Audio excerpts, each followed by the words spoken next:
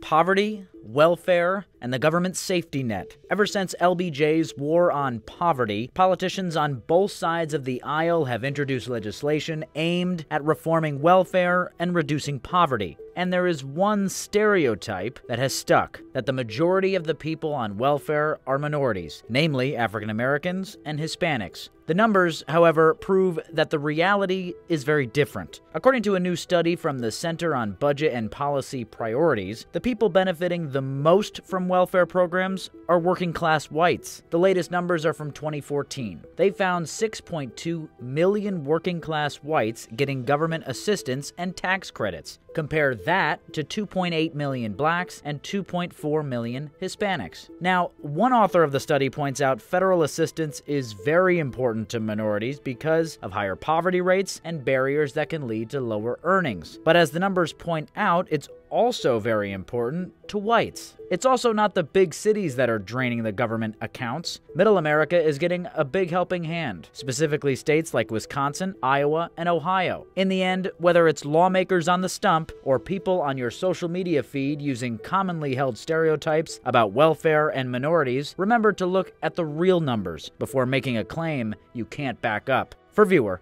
I'm Nick Cardona.